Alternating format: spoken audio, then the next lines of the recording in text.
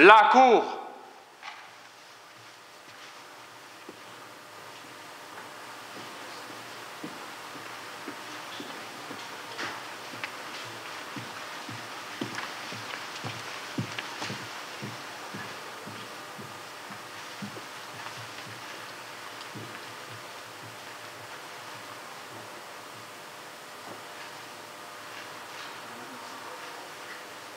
Seated.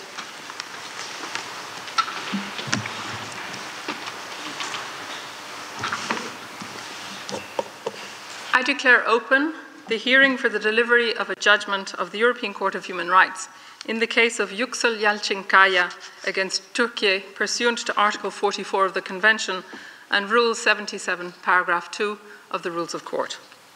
The agent of the government and the representatives of the applicant have been duly informed of the date and time of the hearing, and I welcome the representatives of the parties present here today in the name of the court.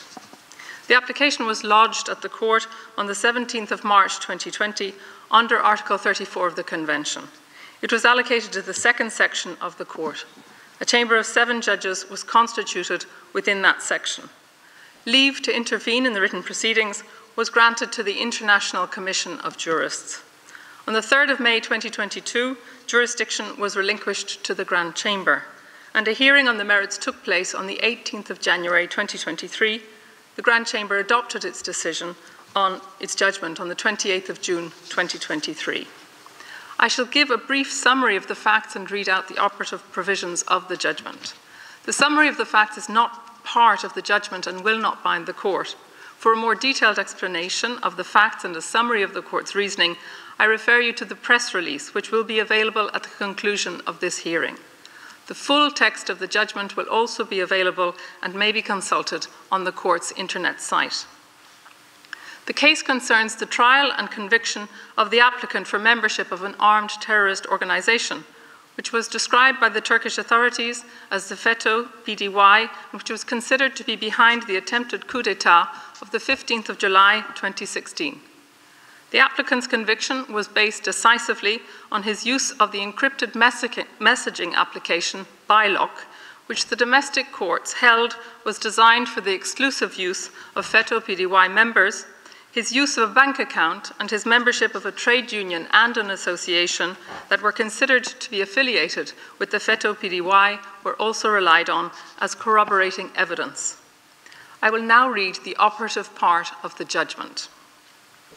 The court, 1, declares unanimously the complaint under Article 7 of the Convention, the complaint under Article 6.1 of the Convention, as concerns the rights of the defence in respect of the evidence underlying the conviction, and the complaint under Article 11 of the Convention admissible.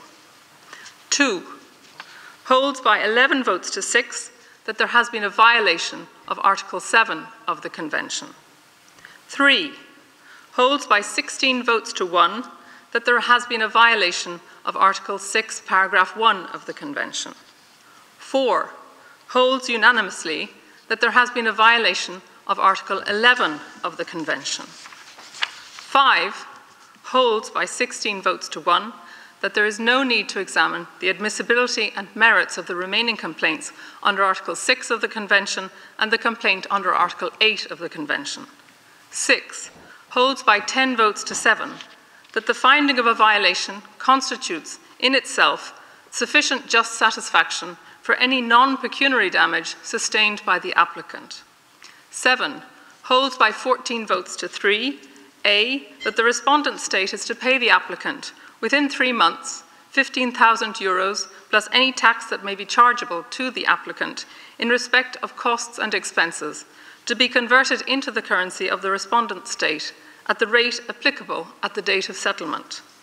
B, that from the expiry of the above-mentioned 3 months until settlement, simple interest shall be payable on the above amount at a rate equal to the marginal lending rate of the European Central Bank during the default period plus 3 percentage points. 8, dismisses by 10 votes to 7 the remainder of the applicant's claim for just satisfaction. This concludes this afternoon's hearing, and I accordingly declare it closed.